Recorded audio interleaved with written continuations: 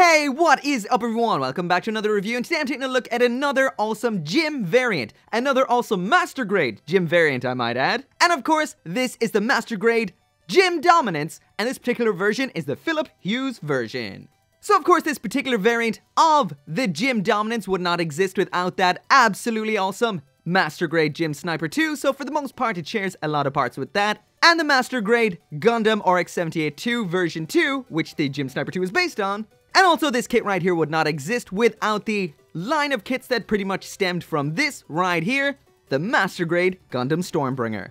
But of course, once again, I have reviewed all of those kits and you can check those out here on the channel if you want to. But anyway, right into this here, and first off I will mention that this video would not be possible without those absolutely fantastic people over at Bai. So if you do want one of your own, there is a link down there in the description, or if you're looking for any other rare or premium Bandai gunpla, the link is down there. But let's get right into the review. So that right there is what the Master Grade Gym Dominance Philip Hughes version looks like out of the box and just snapped together, with a very minor bit of extra effort, and that would be some panel lining. Besides that, I've done nothing extra whatsoever. So this right here is essentially what you will get just out of the box, and this thing looks absolutely astounding. I'm an absolutely huge fan of the gym design, and this one has turned the awesome meter all the way up to 11.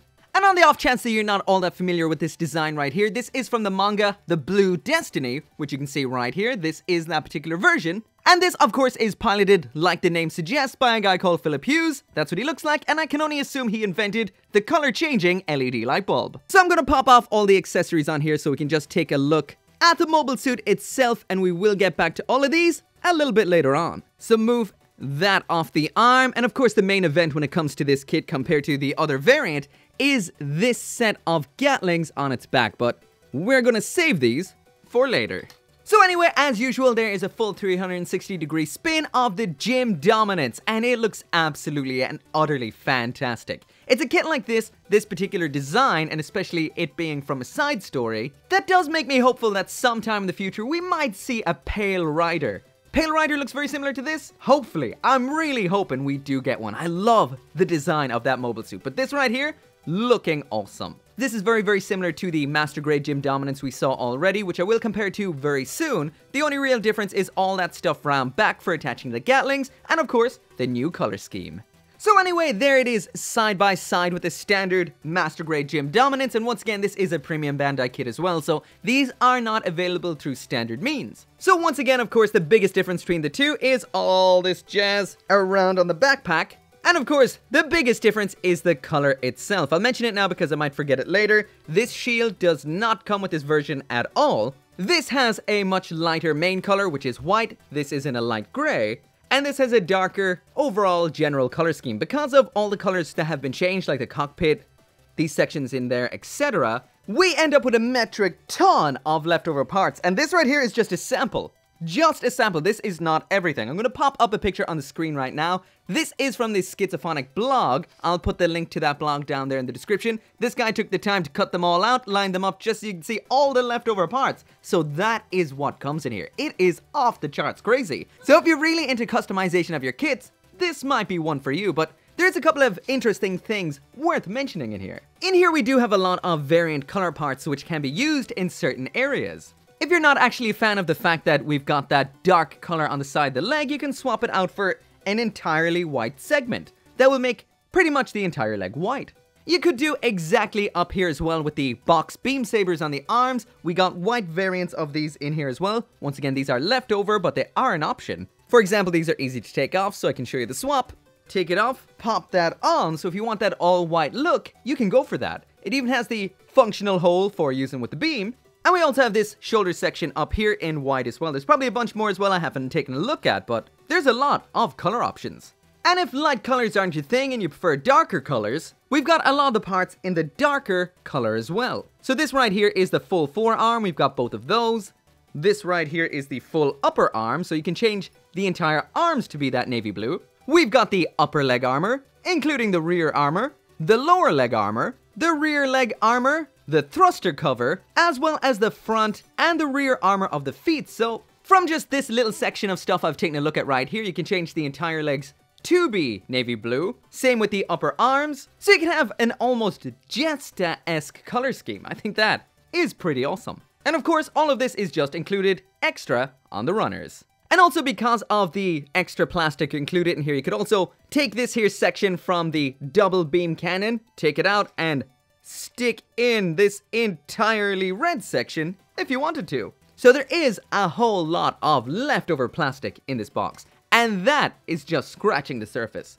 Anyway, as for a size comparison, there it is side by side with your standard size Gundam, which is the Granddaddy RX-78-2. This is the Gorilla Hands 3.0. Once again, there it is side by side with the original premium Bandai Jim Dominance kit. This is just a color variant of that, so it's pretty much identical. There it is side by side with the absolutely spectacular Gundam Stormbringer. Without this kit, this may have never ever existed. And this is one awesome kit. Once again, they share a lot in common. And of course, the Jim Dominance would not have existed at all without this absolutely spectacular kit right here, the Jim Sniper 2. Just swapping that out really quickly with the premium Bandai color variant. This is the Lido Wolf version of the Jim Sniper 2. There it is beside the Jim Command Colony type and the Jim Cold Districts version. And there it is beside a Jesta, which is one of the biggest, if not the biggest, Jim style mobile suits. There it is beside a Zaku 2.0, a small master grade, which is the F91, and a big old master grade, which is the Sazabi Verka. So before we actually get into what makes this version of the Jim Dominance unique, if you want to know more about it, including its build quality, articulation, etc., you can check out the full review that I did of that, as well as the full review I did on the Gundam Stormbringer. So now moving straight into the accessories, and there's the Master Grade Jim Dominance Philip Hughes custom with absolutely everything that it comes with.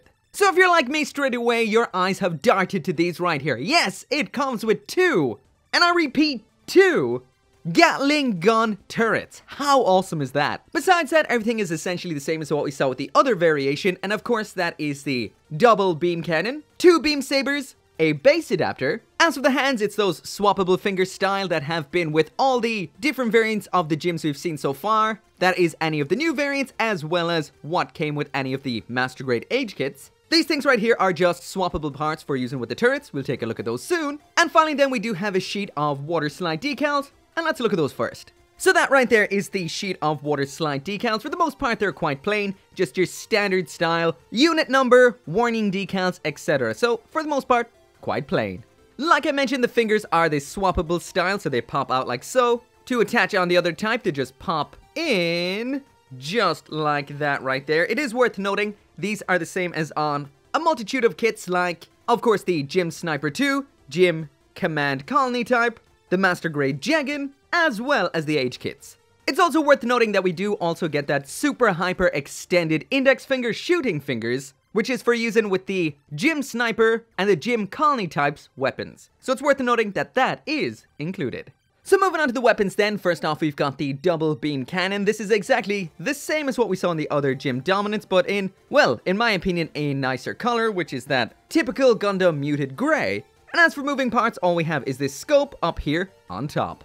In order to attach it, you have to pull off one of the box beam sabers. It doesn't matter which, left or right is fine. You just connect the handle into these particular fingers here. That's the one with the shooting finger. That attaches onto the hand. And then around back then, the double beam cannon attaches onto where you took off the box beam saber, as well as slotting into the section that we already attached into the hand. So all in all, this holds on perfectly, solid as a rock, and looks awesome to boot. Speaking of beam sabers, we do get 2 in here, but I will mention a couple of things about these. We do have options, the first of which is to hold it in the hand like a standard beam saber, but we do only have one spot on this kit for storing the handles when they're not in use. That is down here on the thigh.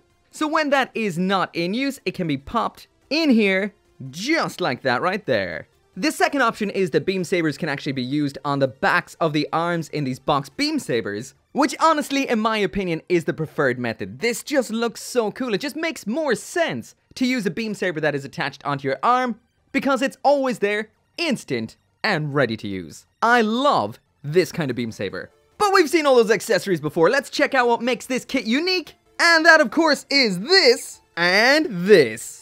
So these things right here are so awesome I had to give them a spin, but I will mention that they are deceptively plain and deceptively simple. So for the most part, they just stand there and look awesome and, well, that's enough really. But because these are quite simply designed, that does mean there is a lot of cleanup on these. For example, no matter where you look on this, we're going to find seams and nubs everywhere. Once again, when I prep these kits for review, all I do is snip them out with one snip using the God Hand Nipper. So if you do take a little bit more care, snip those out with the double snip method, etc., you may avoid those. But as for the mold lines all over this, and I think I might have called them seam lines a little while ago, but no, they're mold lines, you're going to have to get sanding. But there is no denying that the thought of the Gym Dominance dropping these as either a distraction or a trap, then mopping up what's left over, is absolutely epic. Seriously though, these are one of the most unique and awesome grunt accessories I've ever seen. These I love. So when not in use, of course, these can be stored up here on this little rigging up on the Gym Dominance's backpack. So we just pop open these upper sections like that and like that, and he's all ready to go. So that's where these segments I showed earlier come in. These are basically the tripods which hold these up in a different form, of course in a folded up form. So this is a bit of a parts formation. So what I mean by that is there isn't really all that much in the lines of moving parts in this, and this does not actually fold up. So you need to pull this segment out like so. If you plan on leaving these attached to your Gym Dominance's back, these will be, well, just put back in the box or elsewhere because they don't fold up. But what does fold up is this section here, which moves up and in like so. So that is ready. Wait, no it's not. We have to attach this different variant of the legs on like so. And now it's ready to attach. I will mention that both the Gatlings are identical. What I mean by that is they are 100% identical. They are not mirror images of each other, which I thought they would be. So that means when they are attached onto the back, they attach a little bit differently. So let's check it out. So when you're attaching the first one, it pops in here like that. The upper section then in here, that closes up. And there we go. There it is attached. So this drum section is pointing towards the back. But because these are identical and not mirror images of each other, when this one slots in here like so, it then has to lean back a little bit to fit into this here thing. So once that's connected in like so, this drum section here now points towards the front. So that means they don't line up in exactly the same way. This one's kind of leaning forward, whereas this one points directly upwards. So that is a bit of an odd design right there. No real big deal. It still looks absolutely and utterly killer, but it is worth pointing out. One leans slightly back, one leans slightly forward. So that right there is it for the review, and this in essence is exactly the same as what we saw before with the other premium Bandai Master Grade Gym Dominance, and that means it is absolutely and utterly awesome, but it's still a silver tier kit because it's exactly what I would expect from a Master Grade. Once again, everything I said about the other version of the Gym Dominance applies. It looks great, it is great. The articulation could be a little bit better here and there, but it's still going to make you very, very happy. It is a grunt after all. And of course, what really does make this unique, besides the new color scheme, is that pair of absolutely awesome Gatling gun turrets. Once again, they don't do a whole lot, there's a lot of cleanup required, but there's no denying they are awesome. And for me, that is totally what I wanted this kit for. Definitely, I love those things. But anyway, if you do want one of your own, there is a link down there in the description. You can get yours through Buy, or if you're looking for any rare or premium Bandai Gunpla that you desire, also down there in that link. As always, thank you so much for watching. Make sure to come back for more Gunpla reviews, more premium Bandai Gunpla reviews, and as always, I'll see you next time.